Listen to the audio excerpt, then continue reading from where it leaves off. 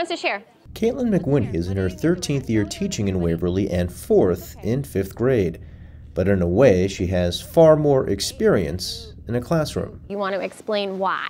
I always kind of wanted to be a teacher. I taught my stuffed animals and I tied them together and walked them in lines around my house. And then when we were seniors, you had a chance to either leave for the day, right, half day you could go and just go, or you could stay and go, and we worked up in the elementary school, so I did some work with children.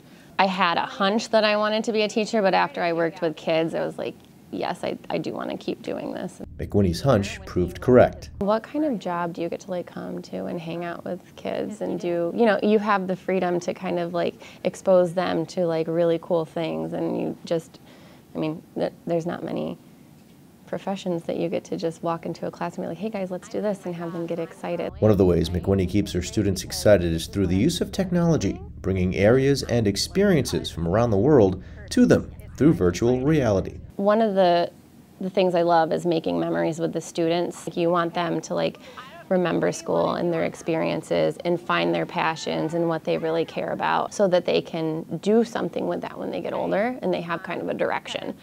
I guarantee most of you in this classroom have gotten significantly better. They're allowed to be themselves, and they learn to love each other for their differences. We support a lot of collaborative learning. We're very inclusive. MacWhinnie lets her students be themselves in her class and hopes they'll be their best selves after leaving. I would like them to always be kind and inclusive and look for opportunities to be better and find things that they're passionate about.